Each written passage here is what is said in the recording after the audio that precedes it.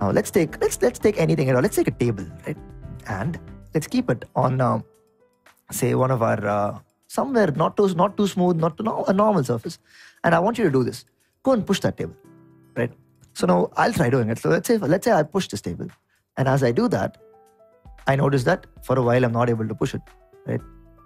Pushing it and it's not moving. So what's the first thing I have to think about?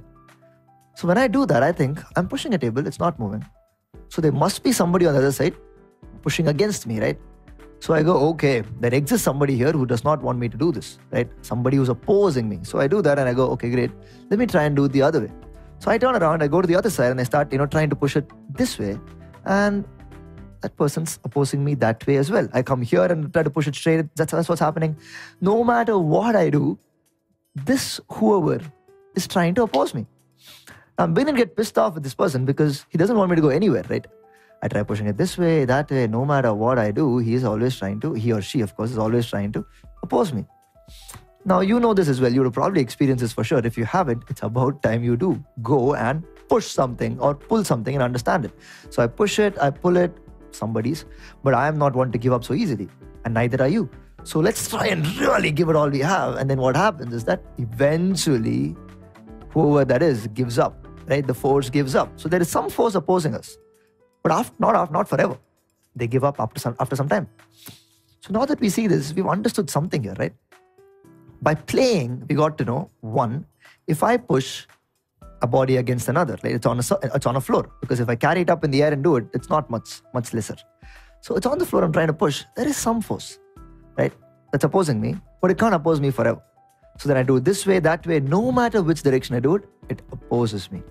So we feel like we're up against something very mean, right? This person wants to oppose us no matter what. And we also have friends like that, don't we? Like, no matter what we say, they want to oppose us. In fact, when I was young, my parents sometimes used to have arguments. And whenever I went and spoke to my mom about it, she always used to disagree with me. If I say, I think you shouldn't have said that. You should have been like, you don't know, you don't understand this, go and all that. And I used to think, okay, let's try something interesting. Because she wants to oppose me. Let's see what we can do about it.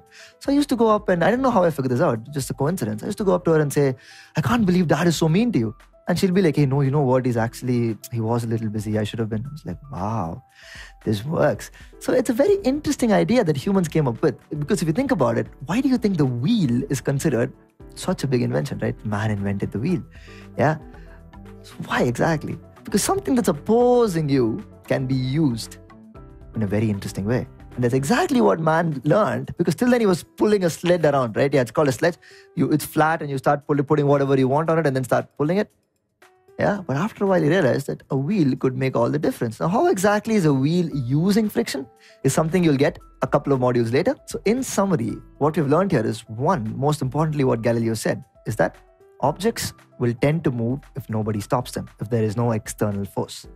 And therefore, if something is not moving, what will you infer? There is some other external force which we call friction. So when you try to push a table and it is not moving, we imagine there must be some other force on the other side, right? And we call that force friction, even though we can't see it. We don't see a person. We call that force friction. To keep learning with such engaging videos, download BYJU'S, the learning app, today.